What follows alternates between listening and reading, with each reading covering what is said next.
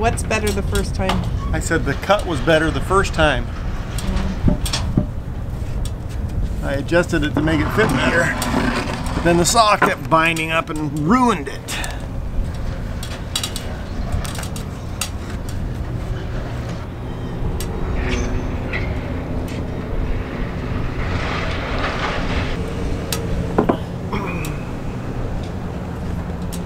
So I got the joint done right now, and it's kind of being held together by some screws and the clamps until the epoxy cures, which says 1 to 4 days.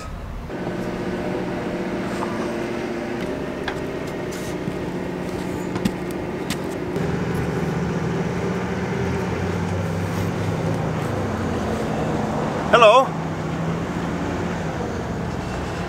So I have the finished tow well. Well, it's not finished, it's in place.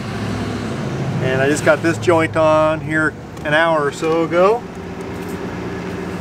Still clamped and waiting for the epoxy to cure. So basically what I did, I put tape on the board everywhere that I didn't want to get covered with epoxy. So you can see right in here, that's the joint all the way down along that board. I basically put tape along that edge of the epoxy so that this epoxy that spills over isn't going to be all over the wood. It's just going to be on that little sliver of the wood that's exposed. And I did the same thing with the clamps that I put on. I put tape on the ends of the clamps so that if it smushed epoxy in, I wasn't going to epoxy my clamp to the teak. And that way the clamp will come off, the tape will stay on, I can peel the tape off, and what doesn't peel off I can actually sand off with the sander. And so we have a couple mechanical fasteners going in from up above, some stainless steel screws screwing the joint together. The clamps are helping hold it together. And then I actually went ahead and put my bolts in through the top and bolted it back down in place just to keep it all there. So these boards here are there because of the spring. If you remember when I pulled the form or the steamed piece of tow rail off of the form, it sprung back a little bit. So those boards are there to help keep the middle out as I bring the outside ends in, so the shape stays the same as it needs to. And then when I put the bolts in, they'll be held in place. So I don't actually need these here right now, but thought I'd leave them there overnight anyway. Alright, so peeled the paint or the tape off this morning, and this is what I got.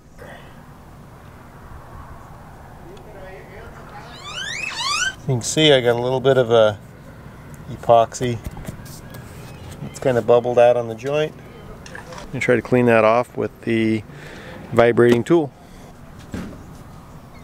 Starting with just a plain scraper blade, no teeth on it.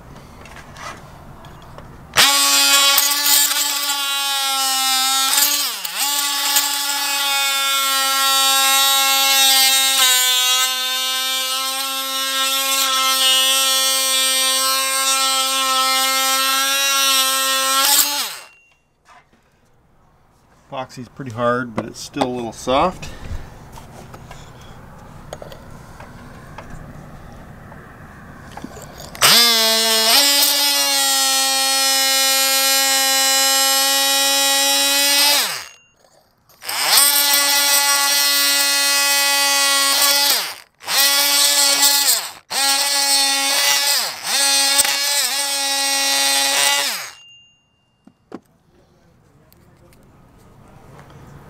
Now,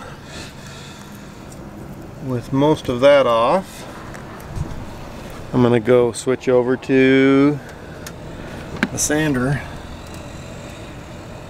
and then I got to start shaping it. My new tow rail is a little bit narrower at the base than the old stuff. The new board that I could find was only 1.5 inches thick, and the old stuff was 1 3/4 inches thick. So on the very bottom, along here, it's thicker than my new one.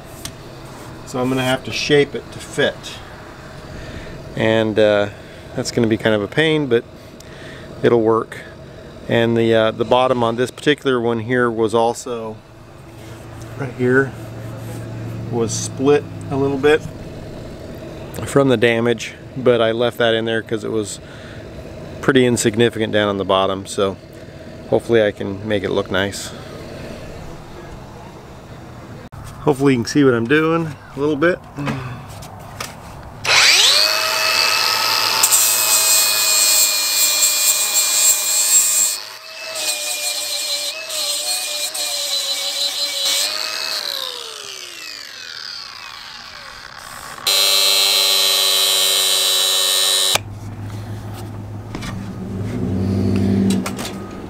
Vibrating cutter a little bit.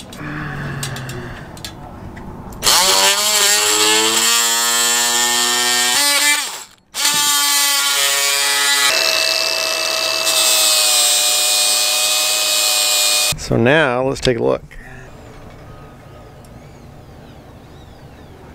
So it looks a lot better there. Let's see about this side. This side I haven't really done as much with.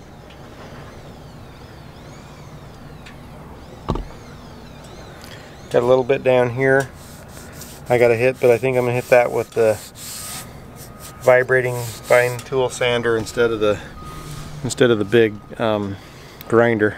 So we can make that look really nice. Alright, so I'm going to need a little bit more epoxy in here.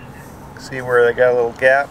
I think I'm going to use some wood colored Bondo that is kind of a brownish Bondo to put in there, and then when I oil it, I don't think you're going to notice the difference.